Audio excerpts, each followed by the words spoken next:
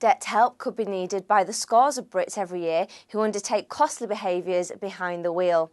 According to new research from comparison site moneysupermarket.com, more than 16,000 motorists risk debt problems by being convicted of driving without due care and attention every year. The points this adds to a driver's licence will cause the cost of car insurance premiums to swell by an average of £200, and with 82% of motorists admitting to neglectful driving every year, it's no surprise this could present a situation where many consumers need a debt solution.